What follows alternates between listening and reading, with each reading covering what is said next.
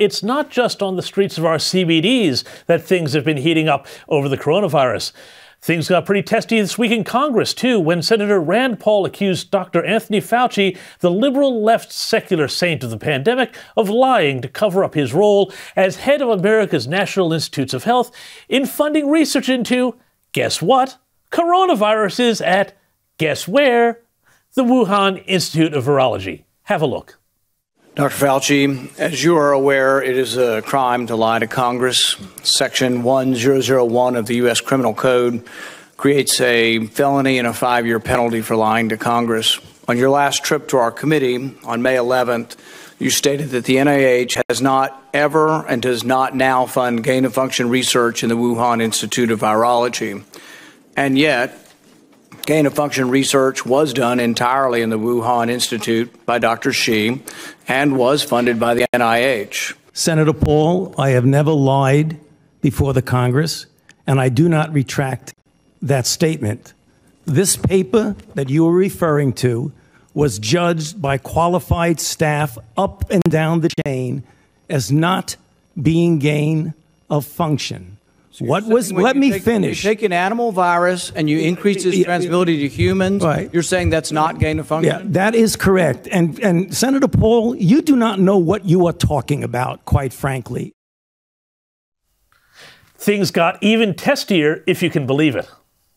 This is your definition that you guys wrote. It says that scientific research that increases the transmissibility among mammals is gain of function.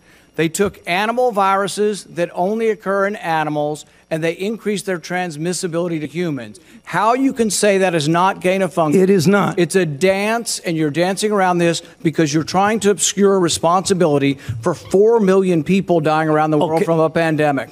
And Rand Paul wasn't having any of Dr. Fauci's attempts to redefine gain-of-function research. Watch him here demolish claims that what was going on, funded by the National Institutes of Health, wasn't about making viruses more deadly or wasn't the sort of thing that might cause a global pandemic. Viruses that in nature only infect animals were manipulated in the Wuhan lab to gain the function of infecting humans. This research fits the definition of the research that the NIH said was subject to the pause in 2014 to 2017, a pause in funding on gain of function. But the NIH failed to recognize this, defines it away, and it never came under any scrutiny. Dr. Richard E. Bright, a molecular biologist from Rutgers, described this research in Wuhan as the Wuhan lab used NIH funding to construct novel chimeric SARS-related coronaviruses able to infect human cells and laboratory animals. This is high-risk research that creates new potential pandemic pathogens that exist only in the lab. Now, this is important because if Fauci, through intermediaries, funded gain-of-function research at the Wuhan Institute of Virology, the story of where the coronavirus came from becomes a lot more interesting. Already we know that the NIH, through another group called EcoHealth, funneled large amounts of cash to the Wuhan Institute of Virology for various projects, including research, yes, on bat coronaviruses. We know that there was a pause in that research from 2014 to 2017, as Senator Paul said, because of the controversies and risks around it. And we also know from Dr. Fauci's own emails that from the very start of the pandemic, he was concerned that gain-of-function research his agency was associated with could have been somehow tied into the pandemic.